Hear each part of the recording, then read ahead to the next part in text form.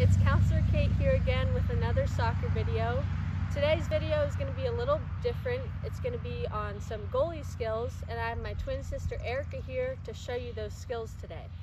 Hi everyone, I'm Erica. I was actually a camper at JCC for 8 years, and I play goalie on both of the teams Kate and I play on. So in order to warm up today, you're gonna go over the stretches that Kate showed you in her first 2 videos, and then we're gonna work on some easy hand drills to do. So for today, if you have goalie gloves, you're welcome to wear them, but you don't have to, so I won't be wearing my goalie gloves today either.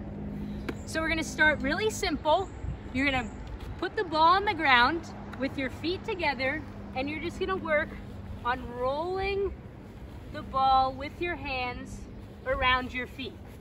So this will help you get comfortable with the ball, and once you're feeling good, you can bring the ball up and work on passing it between your hands, around your knees, and then you can also pass around your waist as well. Moving on from that, once you do that for a little while, we're gonna put your feet about shoulder width apart, the ball on the ground again, and you're gonna pass it around your legs in a figure 8 pattern. So you go around one foot, around back, and then around the other foot.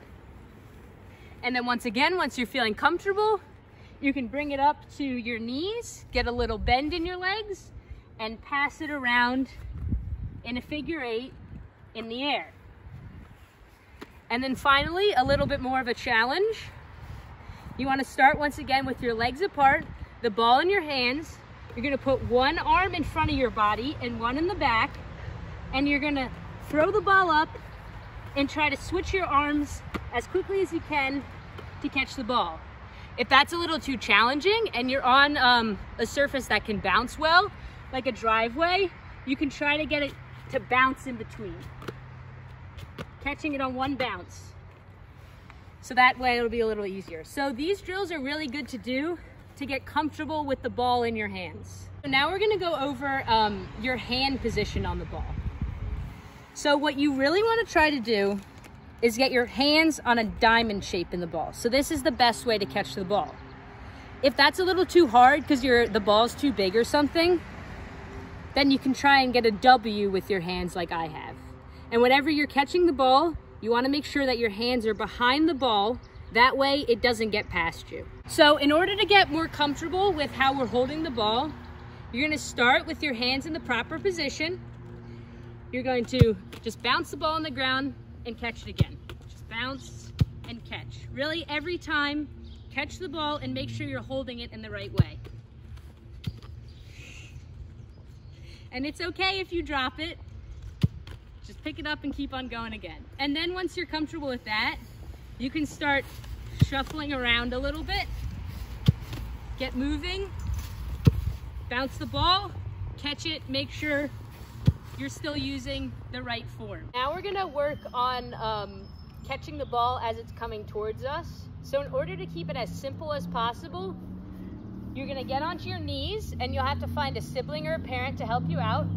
And then they're just gonna give you nice, easy tosses to your hands. Once again, make sure you're using the proper form. Throw it back to your hands again. Make sure you're keeping your hands behind the ball so that it doesn't hit you in the face or anything. So just nice soft throws. And then to switch it up a little bit too, you can sit down with your knees in front of you, and now whoever's throwing the ball is going to throw it over your head a little bit. As you catch it, you're going to come down, come back up, and throw it back. Catch it with the proper form, come down, come back up, and throw it back.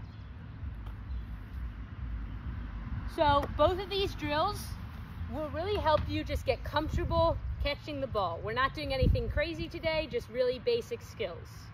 The last skill we're gonna go over today is rolling the ball.